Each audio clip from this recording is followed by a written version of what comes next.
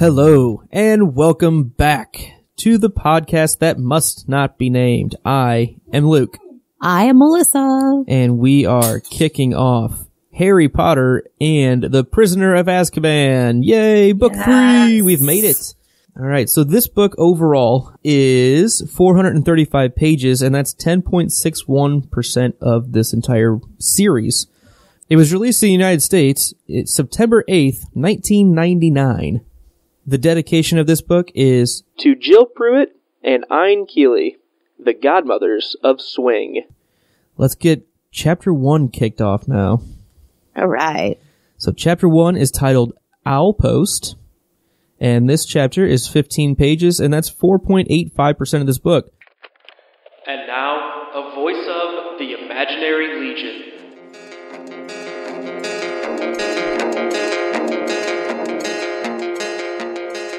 Bird, Male, Chapter 1. Chapter 1 finds Harry secretly working on a history of magic essay in the middle of the night. Harry does his work by flashlight because of the medieval view the Dursleys have on Harry's condition. They even locked up his broomsticks, spellbooks, wand, and forbade him from talking to the neighbors. Luckily, Harry had picked a lock and liberated some of his books while the Dursleys admired Vernon's new car. Loudly, so all of the neighbors would hear, of course. Harry reminisces on how the Dursleys tried to stamp out his magical abilities before he knew he was a wizard. He also thinks about how much Snape dislikes him. We find out that Harry's best friend Ron tried to call Harry over the summer, but had enraged Uncle Vernon by screaming into the phone due to his lack of experience with telephones, resulting in one of the worst fights ever.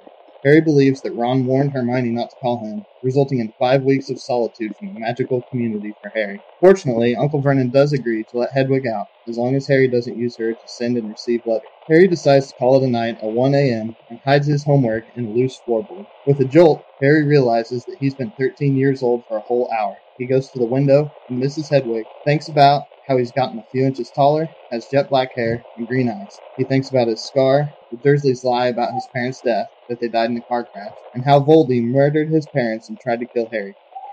The strange, lopsided creature flaps its way to Harry's room. The creature turns out to be 2 owls holding up a third. Each owl has a package for Harry. The first is Errol, who is the Weasleys' ancient owl. Hedwig is one of the support owls, and the other is a Hogwarts delivery owl, which delivered a third package along with Harry's Hogwarts letter. Errol delivered a birthday present from Ron and a newspaper clipping with a picture. The clipping states that Arthur Weasley, Ron's dad, won a Daily Prophet Grand Prize Galleon drawing. They spent the money on a month-long holiday to Egypt to visit Bill, the eldest Weasley child, who works there as a curse breaker for Gringotts. The picture is of all the Weasleys waving at Harry. Harry looks at Ron with his pet rat Scabbers and is happy for them because they are extremely nice but very poor. Errol also has Harry's first ever birthday card, which describes the mutant skeletons Bill works with. Ron reveals to Harry that they won 700 galleons and that he's getting a new wand. Yay! Ron tries to coordinate a meeting in London to go to Diagon Alley. We also find out that Percy got head boy, Shocker.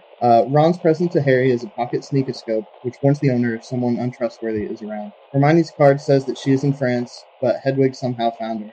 She is taking the Daily Prophet and ordered his present out of it. She is fascinated by the history of Egypt and is jealous of how much Ron is learning. She has also rewritten her history of magic essay based on some of the things she's found in France. She's planning on meeting Ron in London. Based on the package, Harry figures Hermione got him a huge, difficult spellbook, but it turns out to be a broomstick servicing kit. It has handle polish, tail twig clippers, a compass, and a handbook. Harry reminisces some more about the broomstick sport Quidditch. His last package is from Hagrid, but it shakes and snaps.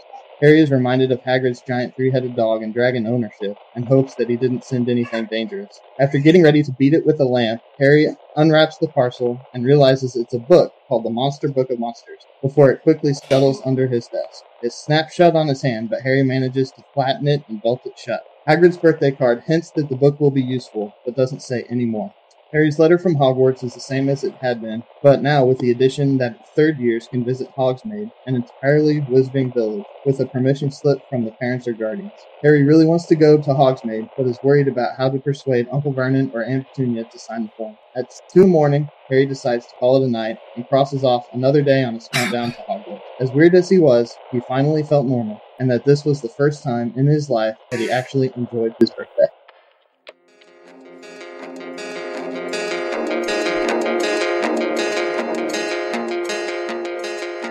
All right, pretty quick chapter there, I'd say. It's a pretty quick 15 pages. It really, really was. We do have a character introduction here. We have Wendelin the Weird, who was in the History of Magic book, kept getting burned over and over at the stake. So, Wendelin the Weird, do we have any location introductions here?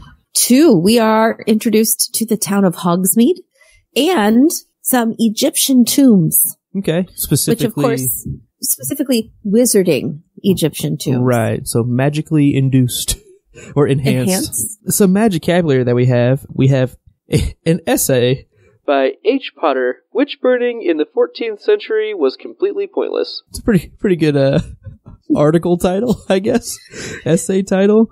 We hear of the Flame Freezing Charm, Shrinking Potions, Pocket Sneakoscope, Broom Servicing Kit, Fleetwood's High Finish Handle Polish, Silver-Tailed Twig Clippers, Handbook of Do-It-Yourself Broom Care, and of course, the Monster Book of Monsters. So let's go ahead and discuss the illustration here at the beginning of Chapter 1, as I flip to my illustration of Chapter 1. And it is the trio of owls, all with packages, one of whom looks a little beat up there in the middle. Yeah, definitely seems to be supported by the outer two. Definitely looks larger than the other two as well, too. True. I would assume, do you think Hedwig is maybe the one on the left, a little bit lighter? Yeah, and on the Kindle version, which is what I'm looking for, it's actually highlighted yellow, so it looks quite yellow. But but it looks definitely like the lighter one, more like white. And then I would assume Errol's in the middle, and then the Hogwarts owl is on the right because he's also holding a letter. Correct. Yeah. I assume that's Hogwarts letter. Yep. And there's a nice little starry sky with a crescent moon in the background. Yeah. I wonder if we should check her for cosmological authenticity or accuracy, if that was actually a crescent moon that night. We'll trust her. She probably knows, right? Yes.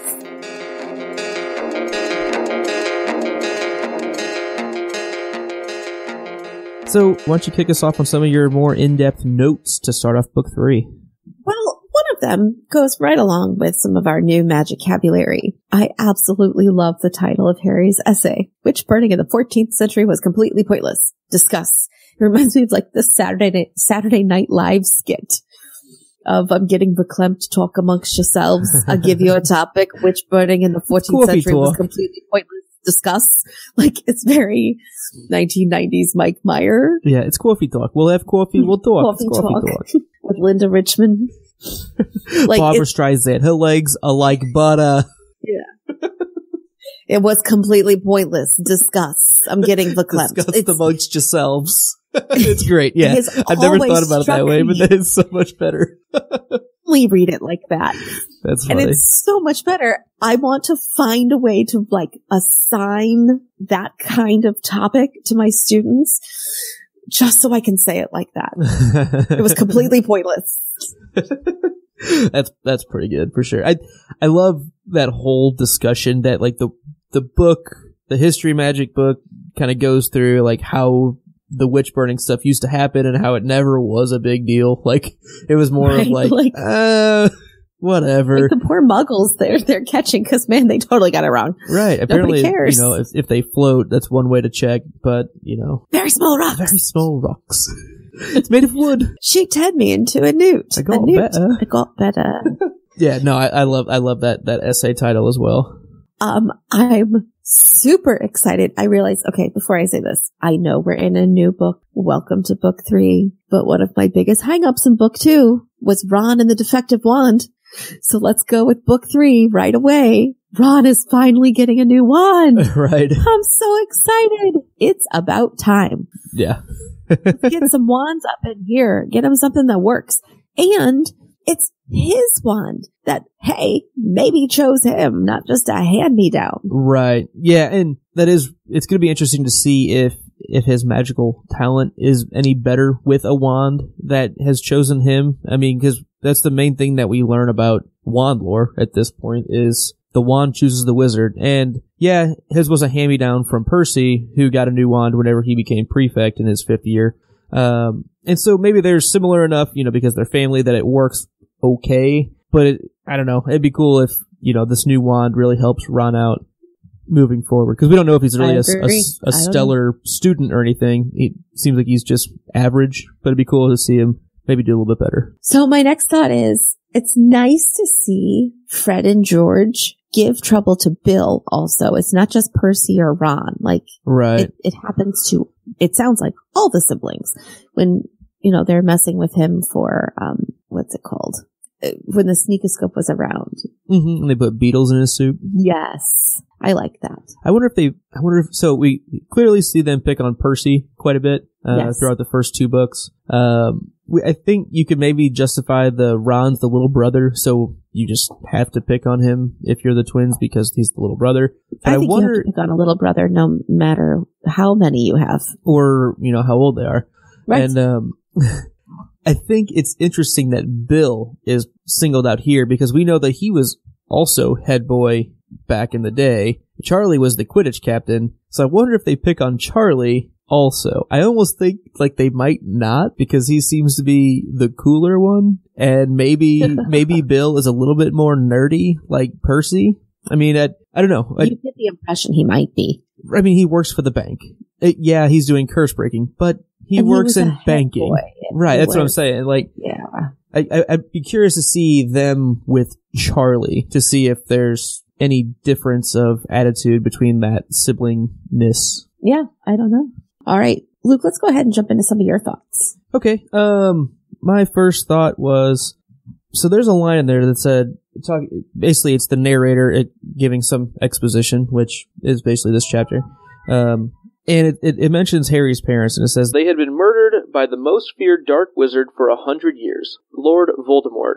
So, who was the worst dark wizard 100 years ago? Like, when you put a line like that, we have no history on that. Like, it makes me think, like, is that something we learn? Is that, Are there other dark wizards? Does this happen every 100 years or so? Is this a century plague of dark wizardry? I don't know. It was just interesting that it was written that way, and I don't think we've gotten any kind of context of things that happened 100 years before this, necessarily. Right. Okay, so, like, we know that Voldemort, Tom Riddle, kind of started 50 years ago-ish. We know he was in school 50 years ago and then became a well-known dark wizard some point after that. So 100 years before that would be the 1870s-ish, somewhere around there, late 1800s, right? I mean, we don't really have a bearing. I mean, maybe 50 years before that. 100 years before Lord Voldemort became the darkest. Then that would be like the 18... Oh, yeah, I can you see what I'm, so it seems like Voldemort was well known for several years before he killed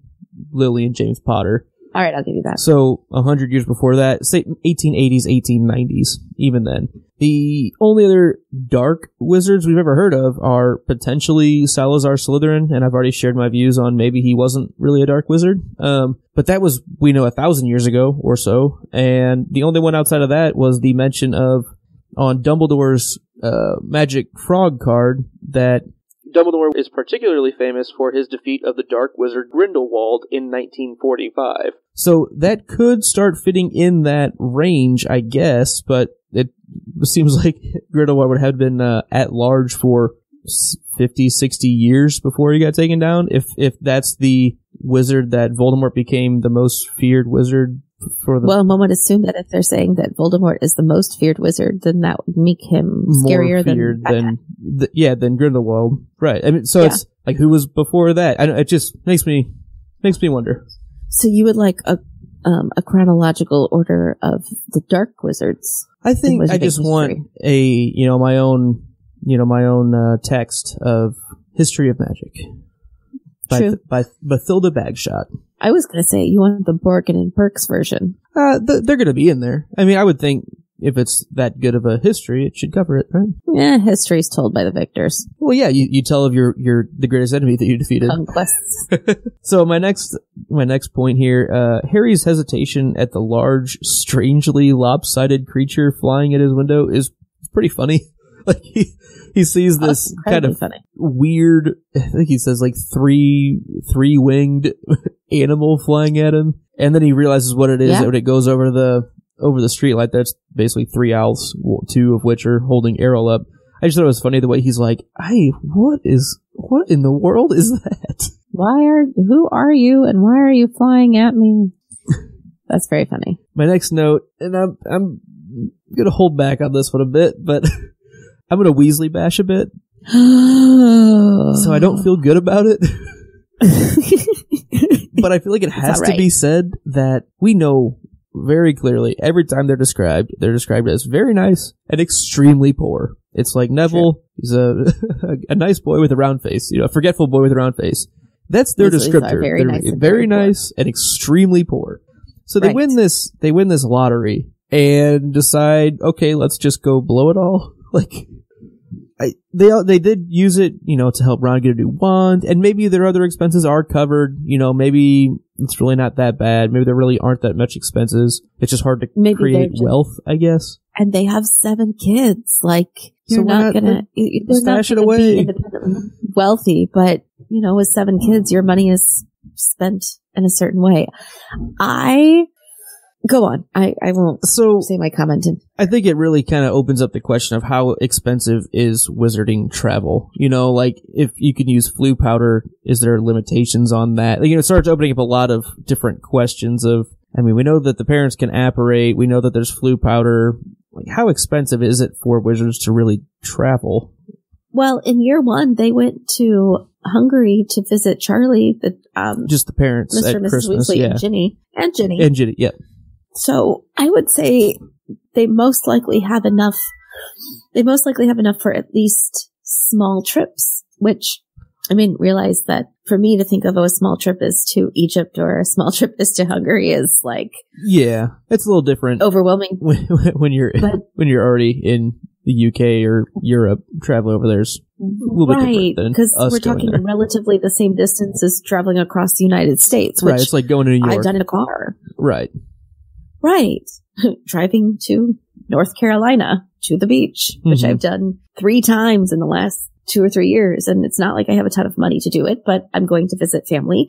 So you go stay with family. Right. And we know that that's the thing that they care about most is they have a big family and they all love their family. Like, they get along really, really well. So.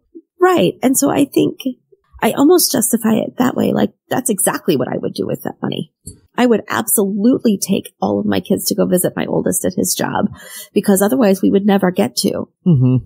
Yeah, I think that's fair. Now, if they were just like, hey, let's go buy a house in Majorca, then maybe I'd question it. Maybe if Mr. Weasley worked at Grunnings, he could work that out. Yeah. You need some big drill orders for that. Yeah. So I think really it comes down to maybe wizarding travel isn't all that expensive. And maybe the lottery money is really just covering the time that Arthur's not working more than anything. It's like, hey, this is going to fill this gap of the time that we're gone.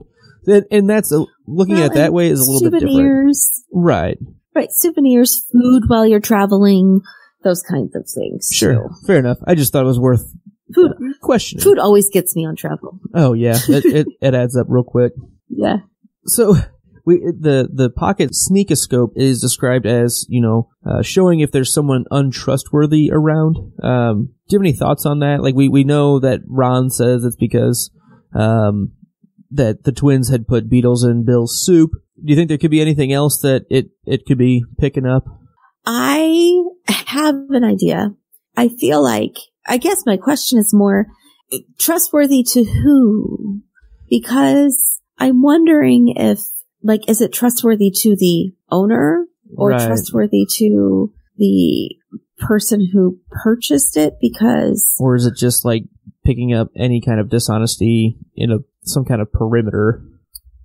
Maybe, because, so let's say I'm Ron and I have the sneakoscope in my possession. Is it somebody who's directly not trustworthy to me? Like, there's somebody I personally don't trust?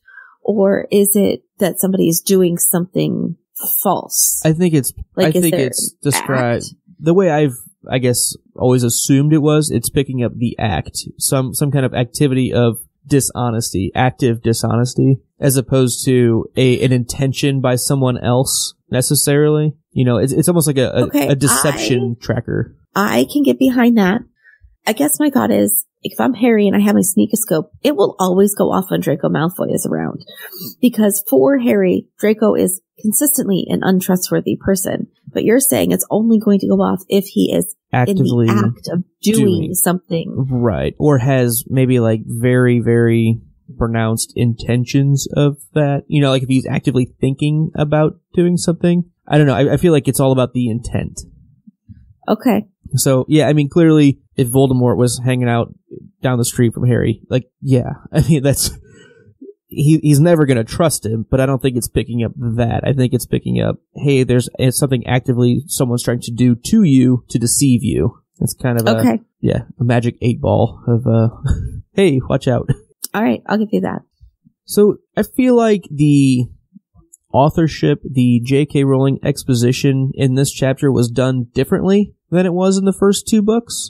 Did you pick up on that, or do you feel like it was pretty similar? Just the overall style of that. What'd you think of it? Well, the first book, like, it's hard. Book 1's not required. Really exposition. That's creation. Right. Book 2, it was very like, I'm going to spend 2 pages telling you everything that happened. Mm-hmm. Book 3, it was, I'm going to spend 5 pages telling you what happened. But the 5 pages are going to have such new stuff all interspersed kind of with in and out. There's a narrative going through it. Right. Like, I'm going to tell you about fighting Voldemort, but I'm going to tell you in the context of me worrying about it from a few weeks ago. Right. Not just, hey, this happened. It was a little better in that it was not as blatantly recap and then move on to story. It was, here's my story. And this is what Harry is kind of contemplating in his moments as he's reflecting on the year he had. Yeah, it definitely feels like it's a lot more of a present thought for Harry. It's as actively something that he would naturally be thinking about. You know, it's not so much, oh, and then he remembered this one thing, which made him think of Ron, and that made him sad. Like, it worked okay because she had already built up the emotion in book 2 that he felt lonely and everything. So, like, it was a little different on, like, those ones, but there was definitely a lot of it where it's just like, oh, and the year before, Harry did da-da-da-da-da-da-da-da-da-da-da, and his parents were such, and such, and there's this bad guy who's blah, blah, blah, blah, blah. This one, it really was more of like, these are the things that we see Harry kind of going around the room, and like they're actively jogging his memory to think about these things presently. Well, and we got some new information too. Yeah, and it's not just a description of what happened. Ron. So it felt more natural. Absolutely. So, because he's doing flashbacky things, and a lot of the flashbacks we've already seen, but she gave us a couple of flashbacks we hadn't seen. Mm-hmm. And there's almost like a different context to the things that we're flashing back and seeing. You know, it's not like here's just a reproduction of what happened. It's like, oh, here's the way I'm remembering it. You know, with the context now, I can change. I don't just give you the facts. I can give you, well, this is kind of what happened, and this is how I feel about it at this point. And it just feels a lot more natural for sure. Right. We also get Harry's Hogwarts letter, and the school year always starts on the same day. Uh-huh. Is that regardless of the day of the week? I mean, clearly it seems like it. Well, because the train always leaves September 1st. Classes will always start the next day, from what, at least the way the letter reads. It makes it, like, and I understand it on almost everything, unless September 1st is a Saturday. Doesn't it seem weird that they're going to start classes on, like, a Sunday? I mean, yeah, that's why I'm asking the question, I think. Because it just feels weird. Every 7 years or so, that would be guaranteed to happen. Right. Or more with, leap years and all that. Leap years and such. Yeah, I don't know.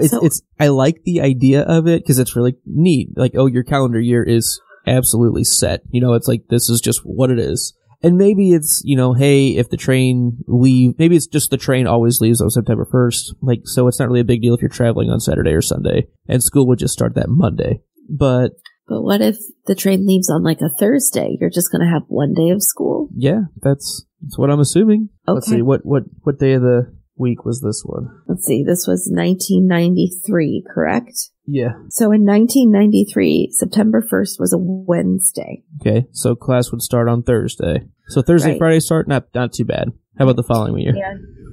Well, let's do the year before. Let's do Okay. year Yeah. 2. Year 2, it started on a Tuesday. Okay, so Wednesday, Thursday, Friday, not bad. Year 1, September 1st was a Sunday. That's So- perfect. Travel on Sunday, get there Monday, or Right. start school Monday. Right. Now for year 4, September 1st is a Thursday.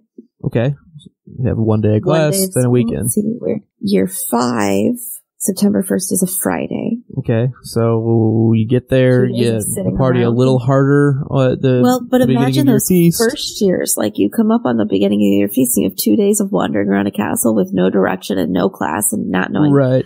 So I think That seems let's go ahead and questionable. let's make a note of this that on Oh, 19. in those books. Let's revisit what day of the week Yeah. it is and see how is it discussed, or does it change the way we perceive the chapters as they go? I don't know. I will say year 6, 1996, September 1st is a Sunday. So it works out really well for at least 2 of the years. Yeah, fair enough. 2 of 7. Hey, you All gotta right. start somewhere, right? Yes. So my final thought before we jump into my 5 questions is that this was a very difficult chapter to kind of like recap and read all by itself, because it is, even though the exposition was weaved into the narrative a little better, it still was just an exposition. Very chapter little where Harry narrative, just sat really. in bed. Right. Yeah, he gets out of bed from doing homework, gets a He couple goes back to bed. packages, and goes back to bed.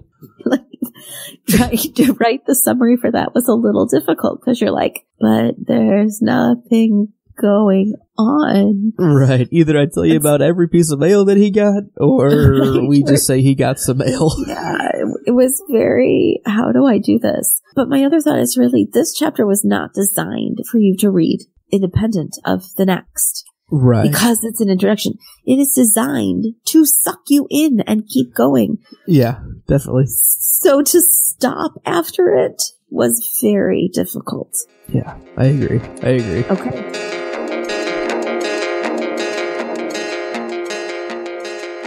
So let's jump into my 5 burning questions. All right, I am ready. Okay. Where did Ron call Harry from? Well, let's see. So, payphones would definitely be a thing, True. but they would need Muggle money to use it. Also true. So then we have the whole, is Muggle money easily accessible by wizards, which we've got a whole discussion from last book about that we had to walk away from because we just didn't see eye to eye on it. I would assume that since Hermione's parents at the beginning of last book had to go exchange Muggle money for wizarding money at Gringotts, Right. that you'd have to do the opposite. It would that you still could have do to the happen at opposite. Gringotts, though. Yes. Right.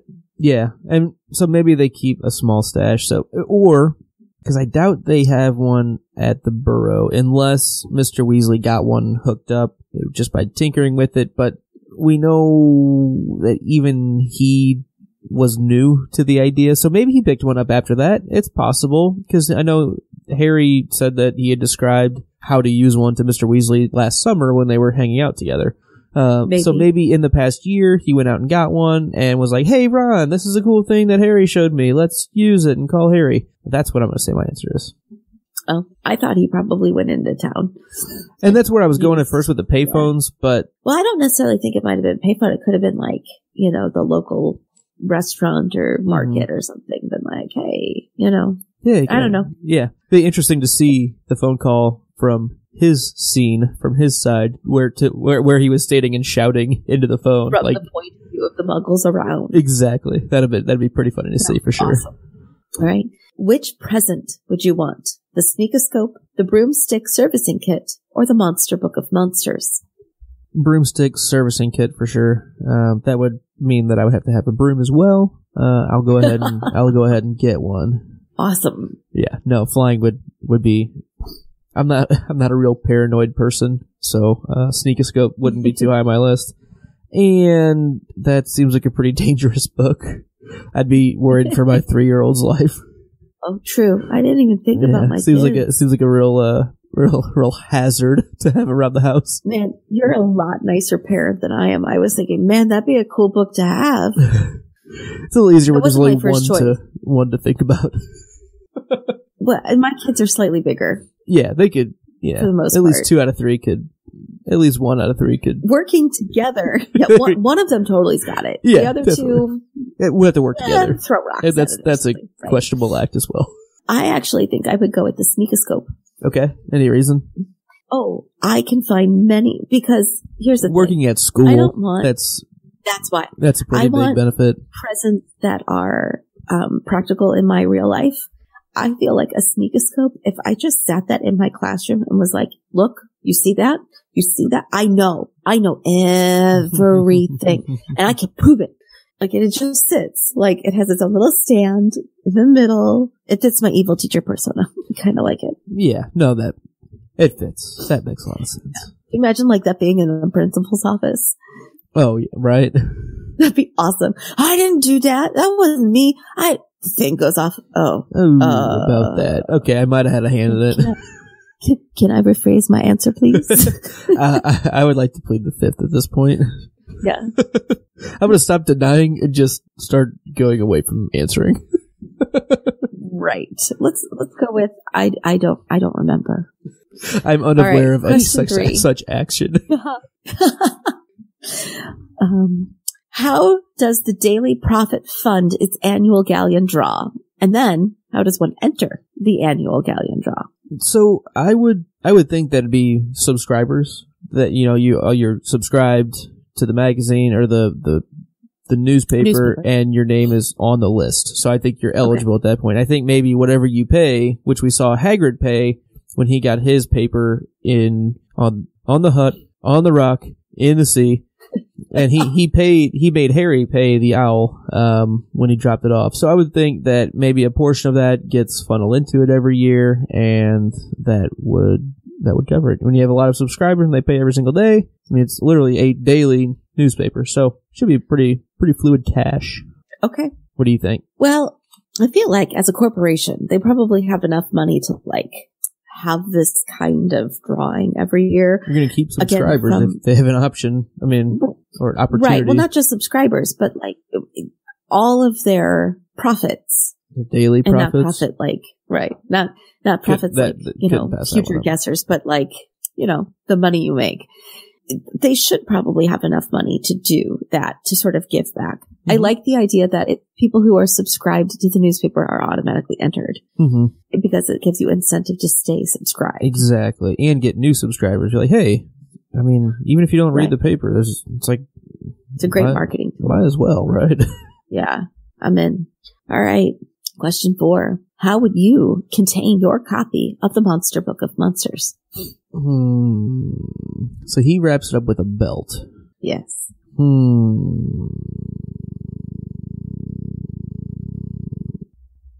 I would try to feed it treats and make it friendly. I think that'd be my at least first, to see if I could make it less hostile. Oh, okay. All right. Befriend the beast. Befriend the beast. How about you? Any ideas? I would drop a rock on it. Big, heavy rock. Not very small rocks? Not a very small rock. Big rock. A big rock. Big boulder. Okay. Very big rock. The biggest rock I could possibly lift and actually drop accurately on the book and not my toes. And probably get it inside of your house to drop onto it.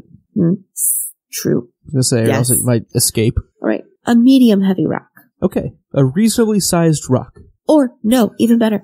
My container of wood from my fireplace, I'd pick that up and drop it on it. It's got some heft to it. Yes, and then I can add more wood to it once it's on there to make it really stick. Fair enough. Okay, good answer. Good answer.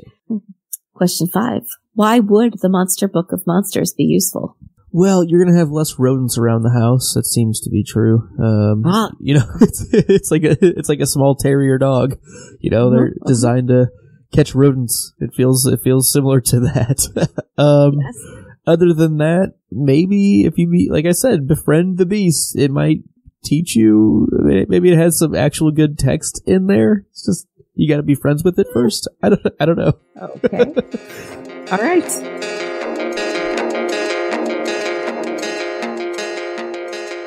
All right. So, Luke, what was your favorite line? My favorite line is at the end of Hermione's letter, and it says, Ron said Percy's head boy. I'll bet Percy's really pleased. Ron doesn't seem too happy about it. I just think it's funny that, Hermione doesn't really care, but she knows that it's going to tick Ron off. Right. And The twins aren't going to be pleasant either, I'm sure. How about you? What was your favorite line this chapter? Indeed, Gwendolyn the Weird enjoyed being burned so much that she allowed herself to be caught no less than 47 times in various disguises. I love the various disguises. That just makes it so much better. Because if she just goes as herself, somebody's going to recognize her as somebody who's already died. We've already burned this one. Hold on. Wait. You look familiar. Have I seen you here before? I had a sister. No. That only works so many times. No, it wasn't me. I believe that was my neighbor. We practice witchcraft together. She taught me everything I know. Can I be burned now, please? One for the burning, please. I'll take the burning. Yes, I could have the large stick to be tied to this time. I mean, no. I'll have 2 extra large burnings with a with a side of steak. Why do you need 2?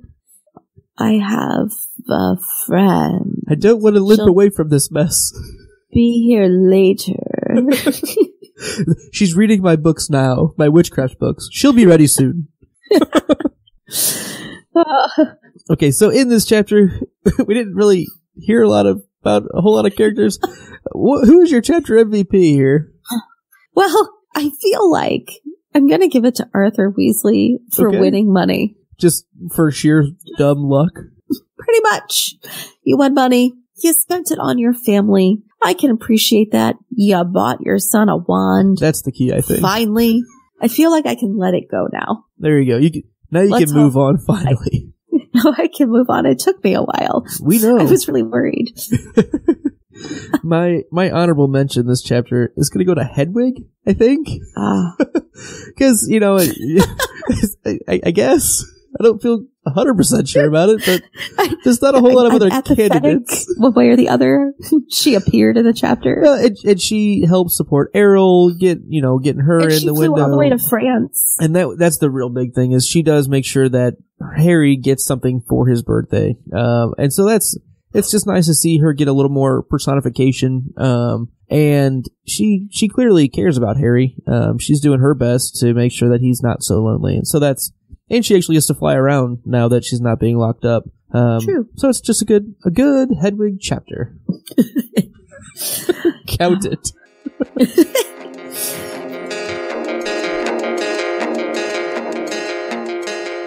Well, people, thanks for joining us for the start of book 3. We are glad that you have decided to continue on this journey with us. Special thank you to Jason for this chapter's summary. We would love to hear from you on a variety of social media platforms.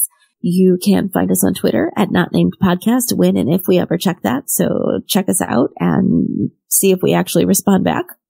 You can email us at thepodcastthatmustnotbenamed@gmail.com. And you can find us on our website, thepodcastthat.com, where we have a variety of different shows from our Podcast That family of shows. We are also on Facebook and YouTube. You can find us there as well. Yep, subscribe and rate us on iTunes. Leave comments there. It really does go a long way to getting us more exposure, and we would love to hear your thoughts. What do you like about the show? What don't you like about the show? What was the funniest part of book 2 that you thought that we missed? Let us know. We appreciate it. Join us again next week as we start discussing chapter 2. Aunt Marge's big mistake. Stay imaginary. Thank you.